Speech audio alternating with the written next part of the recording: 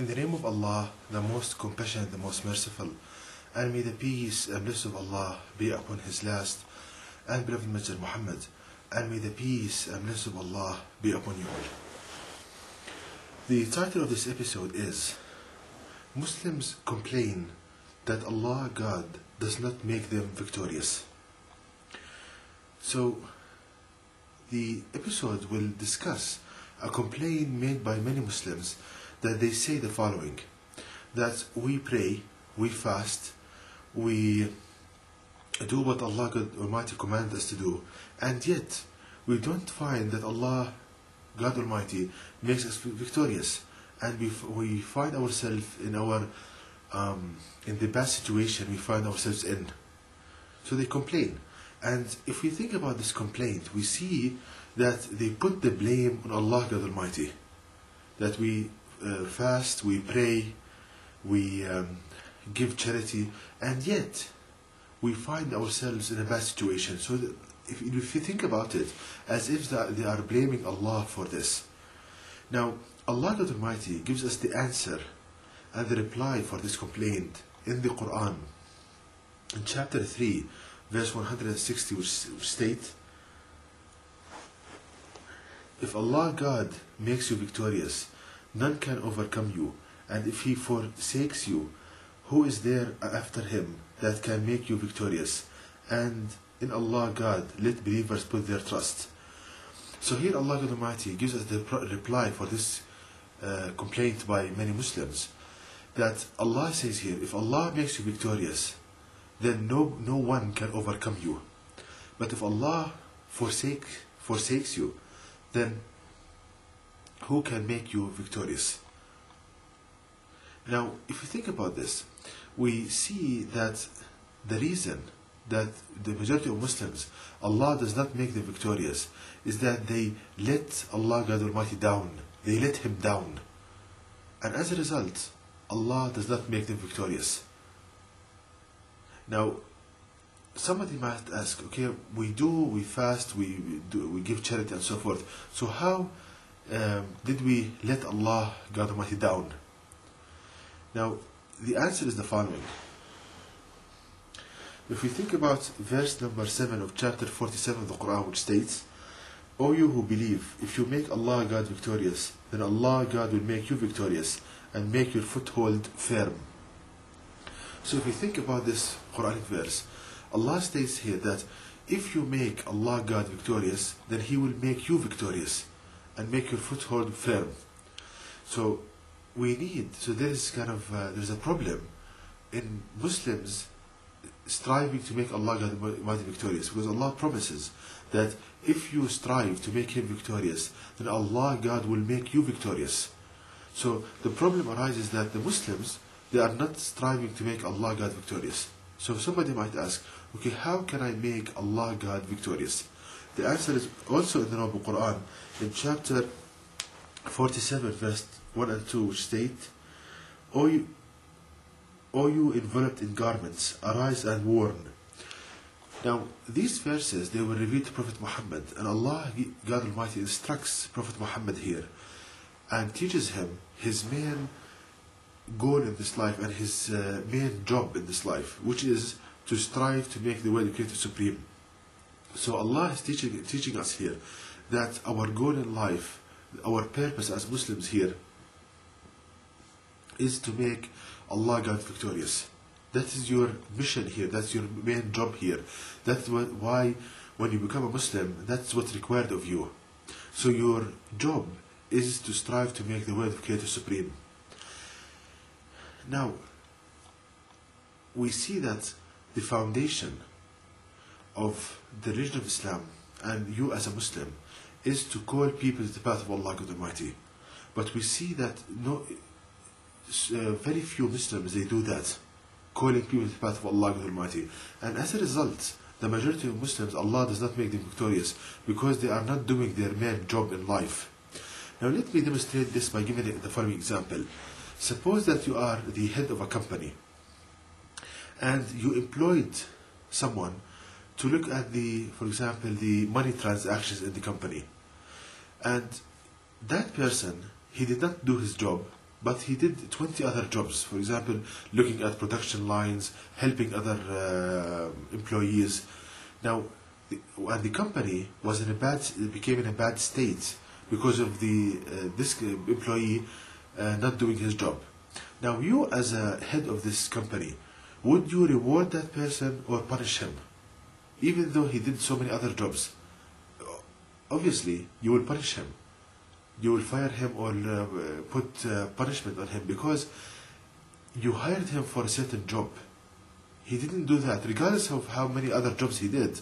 But the main job, he did not comply, he did not do it. Likewise, Allah Almighty wants Muslims to call people to Him and to strive to make the way of the Creator supreme and to show people the Quran. If you don't do that, then you can expect punishment of Allah unto you. Even if you fast, you pray, you do so many other things, but the main job you did not fulfill. So you see, brothers and sisters, the reason that the majority of Muslims, Allah does not make them victorious is because that they are not fulfilling their duty, their responsibility. And as a result of that, they are getting punished. The only way to solve this is to know what I'm saying and to strive to make the way of the Creator supreme. Now somebody might ask, okay, I'm convinced of this. It makes sense. It explains the situation of Muslims. Now, okay, how can I make Allah God Almighty supreme in this day and age? What is the way for this? Allah God Almighty teaches us the answer in the Quran in chapter 96 verse 1, which states, read in the name of your Lord who created.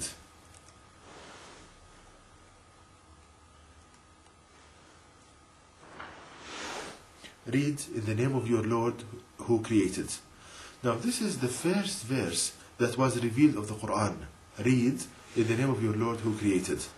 Now how does this verse contain the way to make Allah victorious in this day and age? Now if you think about this verse, Allah states here, read, meaning seek knowledge. Read.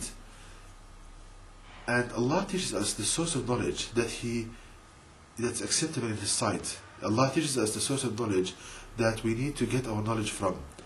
Read, seek knowledge, in the name of your Lord who created, meaning take knowledge from the book in which every information starts, in the name of Allah, in the name of the Lord who created. And the name of the Lord who created is Allah. That's the name of the Creator, Allah. So the verse becomes, read in the name of Allah, meaning seek knowledge from the book in which every information starts, in the name of Allah.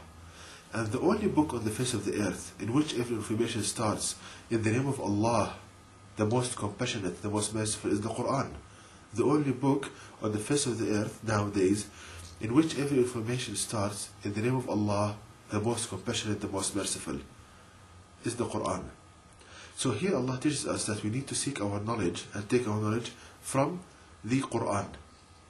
Now, this has certain implications. The first one is that since Allah wants us to take all our knowledge from the Quran, then the Quran must contain all branches of knowledge. And we see that the Quran contains all the branches of knowledge: physics, chemistry, jurisprudence, engineering, cosmology, everything, as shown in my website. Also, the fact that we need to take our knowledge from the Quran implies that the Quran should contain the best way to derive knowledge and to apply it. So the Quran should contain the best way to learn knowledge and to apply it, and that we find as well in the Quran. Also, this implies that the Quran should contain the best terminology to describe our knowledge, and we find this in the Quran as well. And this is, brothers and sisters, what I called the miracle of knowledge of the Quran. I call this the miracle of knowledge of the Quran. Now, this miracle of knowledge, if you go to my website, you will find it. And if you learn this, how is this a way, the way, to make Allah victorious in this day and age? Firstly, if you show people that the Quran contains all the branches of knowledge, then this is a clear sign, it's clear proof that the Quran is from Allah God Almighty. Because the only one who can encompass all the branches of knowledge is the Creator. No human, regardless of how clever he is, can encompass all blasted knowledge. Secondly, you as a believer, you would be the teacher of others and not the one on the receiving end. You would have honor and dignity. And the stranger to religion would love that, and he would love to know this religion that makes you in this high status. The third importance of this miracle of knowledge of the Quran is that the non-Muslims, they love knowledge. So when you show them that you learn engineering, physics, and all other kinds of knowledge from the Quran, he would be attracted to the Quran, he would be attracted to the book. And that would be a way for him to see the guidance of Allah in the Quran and to come closer to the Almighty and to follow Islam and the Quran. So you see how this miracle of knowledge of the Quran, how it's the way in this day and age to make Allah victorious. And if you go to my website, I will show you the address in a minute. If you go to my website and learn this miracle of knowledge and share it with others, you will see how Allah Almighty will change your life and will remove fear from your heart and will make you victorious. Because Allah promises, if you make Him victorious, He will make you victorious. Now, okay, let me give examples how we can apply this. Suppose that you are a doctor.